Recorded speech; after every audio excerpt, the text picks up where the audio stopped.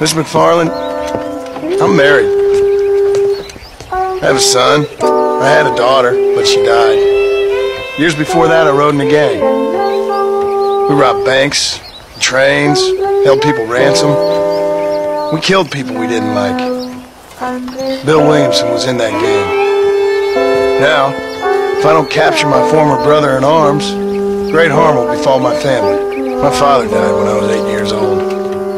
Let's just say he was blinded in a bar fight south of Chicago. My mother died during childbirth. So I was sent off to an orphanage and ran away and fell in with a gang. The leader of the gang taught me how to read, taught me how to see all that was good in the world. He was a great man in a way. But you killed people. Sure, but I've suffered for it. I'm an uneducated killer, sent here to do all I can do well. Kill a man in cold blood.